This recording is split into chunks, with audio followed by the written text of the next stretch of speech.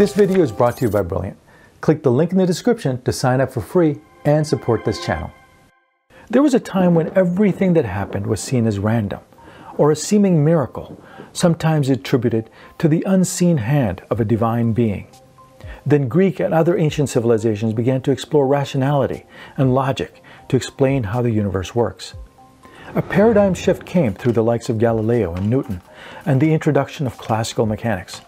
The universe was then viewed as a kind of cosmic clock ticking with mathematical precision, where almost every movement and phenomenon could be explained and predicted through observations and equations. In the early 20th century, this view of a mechanical, deterministic, and predictable universe was shattered with the advent of relativity and quantum mechanics. Time was no longer set in stone, and the precise location of particles was no longer measurable. Einstein, Planck, Bohr, and Schrödinger led this new paradigm shift.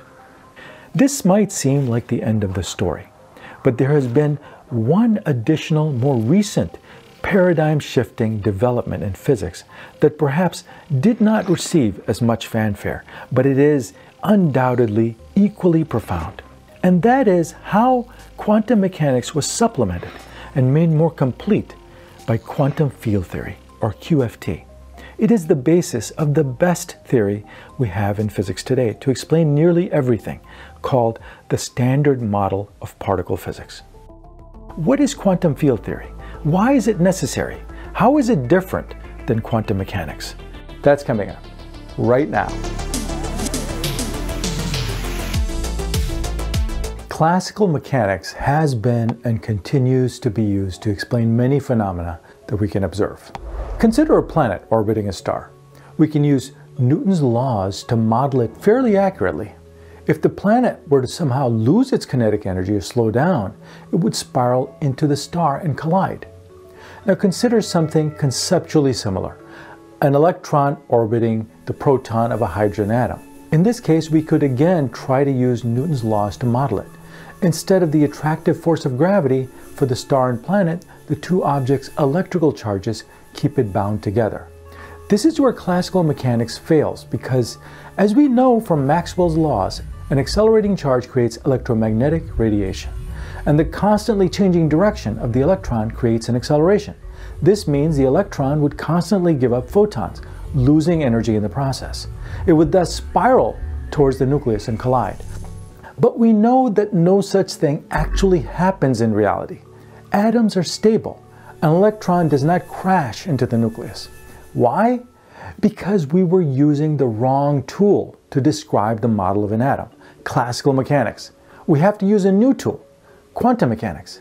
Niels Bohr proposed that the electron maintains a stable orbit because its energy is quantized. It can only be in an orbit that is an integer multiple of a minimal quanta, and its lowest energy state is the lowest orbit that the electron can have. It cannot be lower. This minimal quanta, by the way, is proportional to the Planck's constant. In Newtonian physics, we think of objects as discrete particles having very specific and measurable properties, such as a mass x, momentum y, and position z.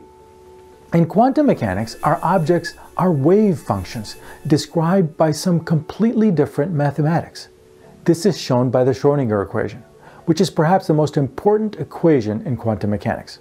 Here, the location of a particle is unknown until the moment of measurement. We cannot know where it is beforehand. We can only know the probability of finding it at any specific location. Prior to measurement, the wave function depicts a kind of smearing out of its location. Thus, in the quantum mechanical model of the hydrogen atom, the electron is not spinning around the nucleus like a planet around a star.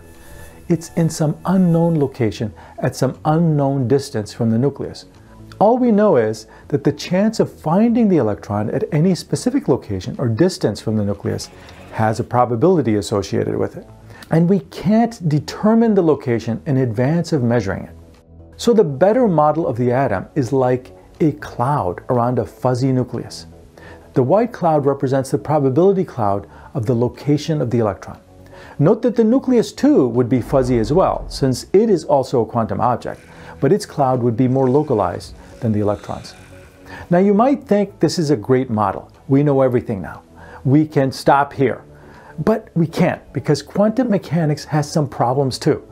There are some things it cannot explain, and we get the wrong results, just like when we tried to explain the electron's orbit with the classical formulation. First of all, quantum mechanics is not relativistic. That is, it will give you wrong results if the quantum object is moving close to the speed of light. Schrödinger's equation simply doesn't obey Einstein's theory of special relativity. The practical result of this is that it doesn't incorporate a speed limit, the speed of light, needed to make causality work. For example, it allows for two measurements to influence each other faster than light. This would mean that there would be some reference frame in which the future could influence the past, breaking causality. A second problem with quantum mechanics is that it only tells you how a particle evolves over time. That is, how it goes about its business. It does not tell you how it is created or annihilated. So it can't account for things like beta decay due to the weak nuclear force, where a neutron transforms into a proton, an electron, and an antineutrino. In this case, quantum mechanics breaks down because it doesn't work if we change the number of particles.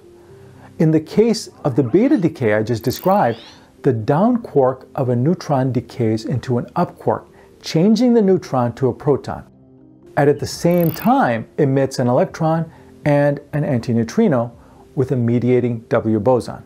This change to other particles can't be described by quantum mechanics. This is where quantum field theory explains things that quantum mechanics cannot explain on its own. So what is quantum field theory? Well, it's a mathematical framework that combines classical field theory. A classical field would be like a magnetic field as described by James Clerk Maxwell, special relativity, and quantum mechanics. There is a field for every particle of the standard model. So in our beta decay example, there would be a field for the down quark, the W boson, the up quark, the electron, and the antineutrino. All these fields extend out in all of space-time. In other words, the fields are always there and exist everywhere, including inside your body. Now, although they exist everywhere and you can't see them, they are not nothing. They are teeming with virtual particles. These are particle-antiparticle pairs that get created and destroyed. So for example, the down quark field will always have some spontaneous creation of down quarks and anti-down quarks, which get created and annihilated almost instantly. They come in and out of existence constantly. These virtual particles can't be measured, but nature allows the creation of these virtual particles by letting them borrow energy from the vacuum, as long as that energy is put right back into the vacuum. This happens so quickly that it's as if nature doesn't register them as real measurable particles. We can visualize these fields as a kind of ocean. Just like the ocean wave has some turbulence, the fields always have a kind of turbulence, even in their ground state of minimal energy. This turbulence is due to the virtual particle creation and annihilation I just described. In these turbulent seas, if there's enough energy, a large wave can be created, which can be measured. These are the real particles. So in the up quark field, for example, an up quark will be created if there's energy of 2.3 mega electron volts, or MeV, which is the mass of one up quark. Two quarks will be created if there's energy of 4.6 MeV. So a particle is nothing more than an excitation in this field. These excitations are quantized, not continuous. So the fields can only create particles in integer increments. They cannot, for example, have 1.5 up quarks, only 2 quarks or 3 quarks, etc. Now energy can be transferred between two fields via a mediating boson field. This is considered an interaction or a force. Matter particles can't interact on their own without a mediating boson. So while in quantum mechanics there's no way for the neutron to split its energy into 3 different particles, a proton, electron, and an antineutrino, in quantum field theory this can be done via energy exchange between the fields. You start with the fields of all the different particles, which are always there, and you finish with the fields of the same particles. Some of them just have more or less energy after the exchanges of energies, depending on the interaction. So in our beta decay, for example, you start with the down quark field. This field transfers its energy to the up quark field and the W boson field. The W boson field then transfers its energy almost immediately to the electron field and the antineutrino field. So we started with one particle in the down quark field, and we ended up with 3 particles simply by the fields exchanging energy. Note that although the number of particles changed, the total energy is always conserved. If you add up all the masses and kinetic energy at the beginning, they will add up to all the masses and kinetic energy at the end. In other words, the energy of the fields is the same before and after the energy exchange. So by having quantum fields, we can mathematically account for and model creation and annihilation of particles, as well as the mechanism of force exchange. The icing on the cake is that the theory is fully relativistic, meaning it's free of causality violations. But even this modification of quantum mechanics is not perfect. For example, it's still missing gravity. We do not have a quantum field theory for gravity. If we did, it would mean that we could model a field for the theoretical graviton particles, and gravity would be mediated between matter particles by the exchange of this graviton boson. So even QFT, which is extremely accurate for the forces and particles we do know about in the standard model, remains as yet incomplete. The fact that we don't have this tells us something. It reminds me of the saying that when you have a hammer as your tool, everything looks like a nail. Our tool is QFT. So far, everything we know has been a nail. So either gravity is not a nail, or maybe we just don't really know how to use the hammer. But still, in my view, QFT is probably the most beautiful theory in science, and here's why.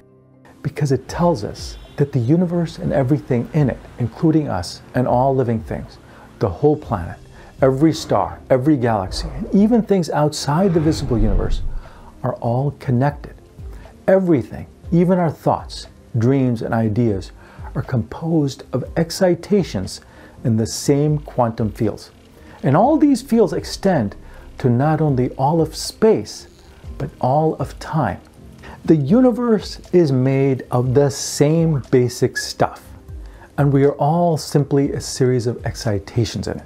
So when someone says we're all one, or that we are all connected to the universe, this is not just a fanciful idea, but has a real physical meaning. I find this to be beautiful. And another beautiful thing is that we humans happen to have the ability to actually comprehend the universe, at least to some degree. And Brilliant, our sponsor today, makes that process simpler. One of their exceptional new courses is called Quantum Mechanics with Sabina. This course, created with the collaboration of physicist, fellow YouTuber, and friend Sabina Hasenfelder, teaches the counterintuitive machinery of quantum mechanics by using hands-on simulations, interactive quizzes, and visual demonstrations. It's a great, fun way to learn a normally very difficult subject. Another great course on Brilliant, if you'd rather start with some of the more fundamental concepts in science, is Scientific Thinking.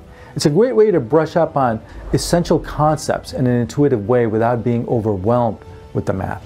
Brilliant has something for everyone, with thousands of lessons over a variety of STEM courses with new content added each month. With as little as 30 minutes a day, Brilliant can help you develop your STEM skills and become a better thinker. Brilliant has a special offer for Arvin Ash viewers right now. Get started for free by clicking the link in the description. The first 200 people will even get 20% off their subscription. This is a great opportunity to give Brilliant a try, so be sure to click the link below and you'll be supporting this channel when you sign up. So many thanks for that. And if you enjoyed this video, then be sure to smash the like button and feel free to share this video. I will see you in the next video, my friend.